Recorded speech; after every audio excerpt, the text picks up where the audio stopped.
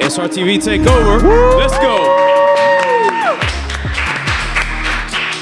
Guess what, everybody? We're back with another TakeOver episode. We are with Liz. What's up, Liz? We're with Ryan. Yo, what's up, Ryan? guys? So we're back with another episode today with the TakeOver.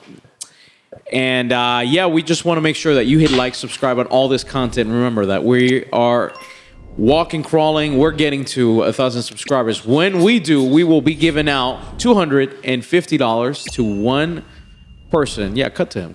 He's showing. There you go. $250 to one of our subscribers who has hit like and who has commented on one of these videos. So the more likes, the more comments you do, the better your chances are of winning. We can win this too, right? If we comment all of them. Unfortunately, I do have to make the note that if you are part of SRTV, you cannot win. We didn't talk about this. We didn't talk about this on the contract. I had it in mind too. You cannot legally, you cannot win because you are part.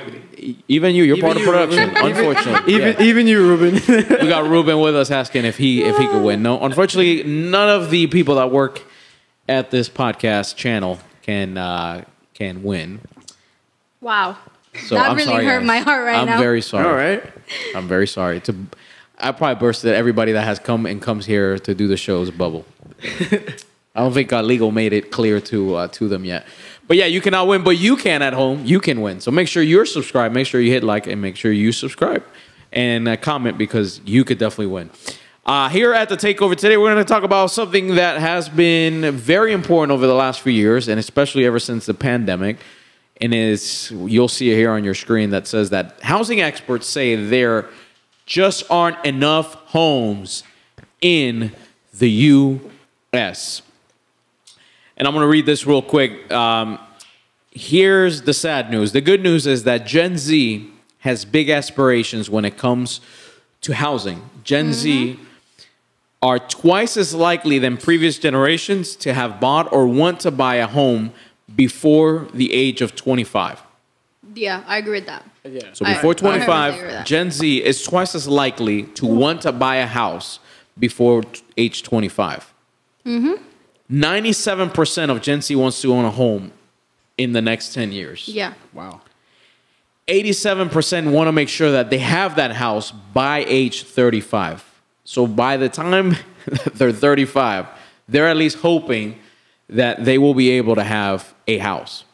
Now, here's the bad news. The bad news is that Generation C will carry a heavy student loan debt burden. Not just student debt, but a lot of debt that comes with today's inflation. I rebuke that. Today, newly maintained college graduates have an average of, get this, $40,000 in student loan debt. So the average Generation C that's graduating college, the average is graduating with $40,000 in debt. So that's like, wow, a Corolla, like a Camry, That's like a high-end Camry. That's like a decked out Camry, yeah. Yeah, like a super high-end Camry or a mid-size sedan or or small SUV in debt. But their salaries, get this, are not keeping the pace of rising costs in housing. So they come out of college, they have all this debt, but then the salaries that they make are not enough for them to be able to then buy a house because houses now, and again, you're stressing me out right now. I'm not gonna lie. Like, this is all new information. That fast food better help me, man. Not to make you guys depressed, but the APR today is averaging close to 7%. Every day it varies depending on where you're at and your credit score. Just by you saying 7%, I'm guessing that's pretty high. It is pretty high. So get this. A few years ago, before the pandemic, you could get a house, between 2 and 4%. Wow. So it's almost twice what it used to be. An APR over 30 years, just to kind of put it into perspective for you guys, you could buy a $400,000 home is the average now, right? Which is very expensive still because the average used to be, in the 200,000. So it's twice what it used to be. A $400,000 house with an FHA mortgage at like 30 years, because you have to pay for this every month for 30 years, you're looking at close to about, at the end, if you pay every single month the same payment, close to about $999,000. So $1 million. Oh my God. Wow. So a house that costs $400,000 because of the APR and how much you will pay, you will end up paying close to about $1 million at the end of the 30 years for a house that you bought for $400,000. So I've got Ryan and Liz here today. So Liz, what do you think in regards to all of this? First of all, I don't know much about houses. I live with my mom, but my mom loves to look into houses. I live with my mom too. Okay, I love the transparency. No shame. But my mom loves to look into like buying a second home. So to put it into perspective, when I realized that they have gone so high, my mom's down payment to our house was $99. Just $99. Just $99. That's And when she was looking into it, now, when the numbers she was telling me, I was like, this is not matching to our first house. yeah. So to me, it is absolutely crazy. It is absolutely crazy. I will say, though, when you talked about the $40,000 debt, that caught me off guard. Because at least for me, I look for every single scholarship I can possibly look for. And I mean, like, there's billionaires who give free money just for you to write them an essay. So in the name of God, I will not be graduating with debt. I'm saying that right now. Mark my words. Let's hit up Elon Musk real quick. Let's hit up Elon.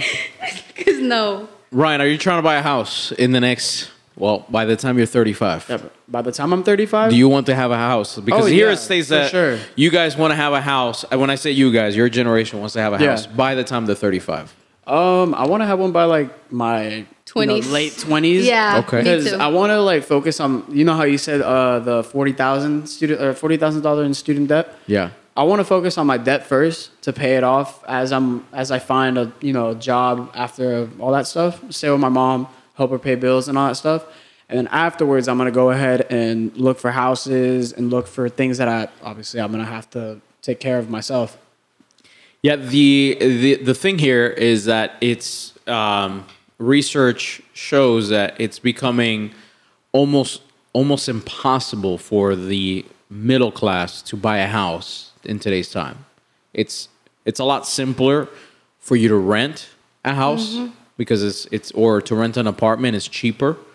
There's also, when you buy a house, take it from me, you have a lot of expenses because you buy the house, but then you have to pay property tax. The light and the water. You have to pay light and water with the rental, but with your own house, Do you pay like It adds HOA up. and all It adds that? up. kind of house tends to be a little bit bigger, right? You Yeah. buy a house kind of future-proofing yourself a little bit, at least 4 or 5 years. But then you also have to pay for property insurance for your mortgage. If you have a mortgage, you Yeah. have to have that. Then you top have of to that. pay, if you live in a community, you have to pay HOA, CDD. CDD, yeah. You have all these different fees. So, in today's time, when you look at it, a $400,000 house, you're looking close between $3,000 and $4,000 payment a month. I feel like you can probably, I don't know if it's going to be the same or not, but I feel like you can probably buy like an acre of land or 2 acres, something like that. Yeah, well, it depends. Yeah, it depends where you. But still, if that acre or land is $400,000, you're Yeah. still looking to pay.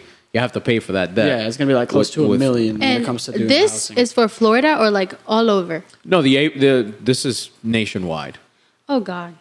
Yeah, this is nationwide. So, my question to you guys is, now looking at this and looking at everything that you're seeing in regards to the market for houses, because we all, I think is your guys' dream to own a house, correct? Oh, yeah, Absolutely. 100%. Absolutely. Why initially, and I think it's important, people, why do you guys, I know why, but why do you guys want to own a house? I think for me, first of all, I want to have a family. So I want to have that set space for my family to feel at home. My mom didn't own a house till we moved to Florida. It was like we were going from house to house, like family members. And that's normal. Like, it tends to be normal, a part of the process. But at least for me as a daughter, it was an amazing feeling to have a place to call home. So I want the same thing for my family and for myself too. Ryan. I agree with Liz on that too. I'm very family oriented. So like, it's just me and my mom. But whenever I soon, if God willing, I get married and all that stuff and I have a family, I kind of want that to be the main area of obviously where I live and all that stuff and be available to provide for my kids and have a steady home and all that stuff. But I also, it's because, I kind of want to kind of want to dabble in a bit on how life truly works. I kind of want to like go ahead and once I buy a house, I want to learn how to do these certain things. Obviously, I'm gonna have them like people are gonna tell me. I'm gonna have knowledge about it, but it's a learning experience, and I feel like that's the best thing for it. Also, I think when you have the opportunity, like owning several houses is an investment, because as things continue to go higher, like you can have an opportunity to sell something, or if you buy one and the other one pays itself. I know it's not possible for everybody, but like those are goals that you can have at least at some point. Some things bring like a return on investment, an ROI. So it would be pretty cool. Yeah. So to Generation C, it is important for you guys as well, because I mean, for the longest, for every, the last 100 years, the American dream is to own a house, right? Yeah. It's to have a house with a white picket fence, and you can have your kids kind of roll around, and you can have live next to neighbors that you get along with. So you guys, when you look at that, you aspire to that as well. Then we could say. Absolutely. Now, here's the question. What do you guys think is the next steps for you guys to achieve that? Because I'll be honest with you, right? One of the things that worked for me, I have this friend of mine when I was your guys' age, when I was like 18, 19, and I was getting out of college, and you start, well, not getting out of college, out of high school, you start going to college, and you start sort of like, you tend to, because you live with mom and dad, money that comes in, money that goes out, right? Yeah. And you're sort of a little bit more free spending, and you're okay with your checking account number being under $100, right? Not me, but that's good. But that's good, because me back in the day, I learned the hard way. But because back when I was at that age, when I was like 17, I didn't care how much money I had in the bank account, because I knew that my needs are met for, because I live with my parents. But I'm, a good friend of mine, who was older than me at the time. He's still older than me now, but he's kind of like a mentor. He said, listen, you have to sort of put, I hate this word, like a vision board. You guys know what that is? Yeah, I do. So he's like, you got to create a vision board. You got to put it up on your, basically somewhere that you have to look at it every morning. So whether it's on your door, or whether it's in the mirror when you're brushing your teeth in the morning, and you have to look at that vision board, and you have to have there what you're aspiring to. So, you put there a house, the car you want, all the things, so that every morning when you're, going to work, or you're going to college, or you're going to school, that sort of gets embedded into your mind. So you have a goal to work for. And that's what worked for me. And I want family, I want a house, I want a car, and a lot of those things sound materialistic, but to be honest, we live in this world, and we have to work, we have to work for what we want. For what we want. Yeah. You can't just sit at home and say, I'll wait for things to happen to me. I think, as an entrepreneur, you got to go and get it. So if you want something, you got to go and get it. So what will you guys be doing to achieve these goals that you guys? Of course, I want to go to college. I want to be, I want to do cybersecurity. That's what I want to do. But I also have a passion for, photography and all that stuff. And then, I always done that. Actually, I started not that long ago, actually. And I honestly love it. And if that happens, if it gets to a point where I actually like start getting good at what I'm doing with, photography and all that stuff, and eventually I'm done with college and stuff, and I manage to pay off my debt with potentially what I get from photography, or potentially from whatever I may get from FAFSA and stuff, I can go ahead and be able to have a double income, have that part-time with being a photographer. Or if I make more money being a photographer than being a cybersecurity tech, I can go ahead and just do my passion, which in reality, both of them really are. But mainly the safe route is going to college, cybersecurity. That's good. Getting over with. That's good, man. So I'm a micromanager to my life. So I'm in college right now, and I finished my bachelor's degree in 2 years. So officially, that's the goal. But I started my own business when I was 16. So it was one of my goals to put money aside. I did learn the hard way, because at first it's like, oh, it's money, money, money. It doesn't matter. Like, my mom gives me stuff. But after a while, once I reached my 18s, I definitely did start saving money. So I feel I don't want to say comfortable, because life can humble me.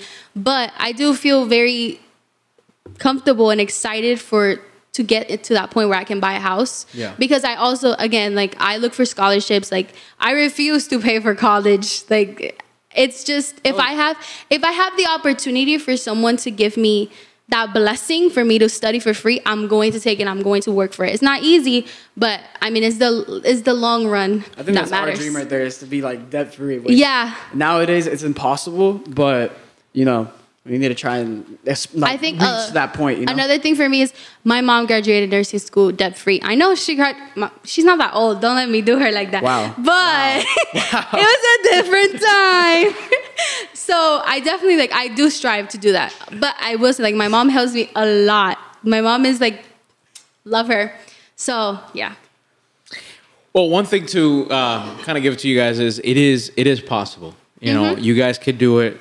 That is the essence of this. The news are going to tell you guys that the number and majority is that Generation C, can't buy houses. It's almost impossible for them because this, and that. But let me tell you, you guys have the same amount of opportunity that anybody else before you. Yeah. You just have to, obviously, you guys are younger, so you have to go through the same steps that everybody has gone through to get to that, right?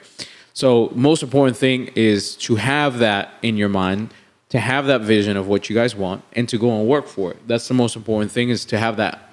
Even if that entrepreneur spirit doesn't have to be attached to you being maybe an entrepreneur, right? Maybe you want to study to be a doctor, but you have to have that spirit of getting up every day and going working like if it was your own business. Because what happens is nowadays is a lot of Generation C and some of the younger kids nowadays, they'll start a job, and if they don't like it, after one day, they will quit. And it's true. I'm not generalizing, but this is facts. This is numbers that are out there for everybody to go and see. And I know 16, 17-year-olds that have had 20 jobs. Yeah. And our parents and our parents, what did they used to do? They used to go and work at a job. Maybe they hated it. You know, they didn't like doing it, but they knew that they